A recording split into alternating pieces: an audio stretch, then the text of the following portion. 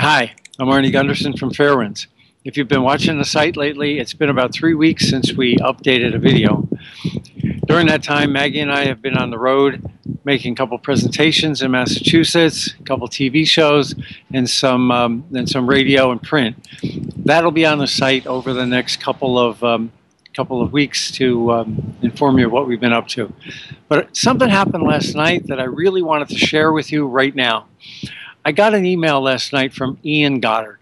And Ian is a longtime watcher of this site and has done some really great analysis in the past as well. He took a look at an old TEPCO video. And Tokyo Electric had gone into the Unit 3 fuel pool just once. You remember that Unit 3 is the reactor that's blown to smithereens. The video showed a lot of damage. But Ian Goddard was able to find one spot that there's clearly something that appears to be discernible. It looks like the handle of a BWR fuel bundle.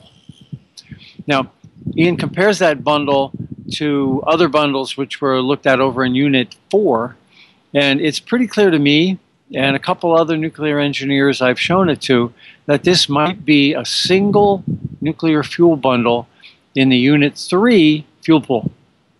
Now, it raises more questions than it answers. First off, there should be a lot of bundles there. Yet, obviously, there's only one in this picture. Where are the other bundles?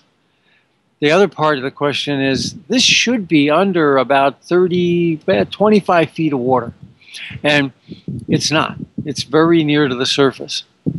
So what's happened to that particular bundle that it's, or to the water level in the pool, that have caused it to come in such close contact with atmosphere?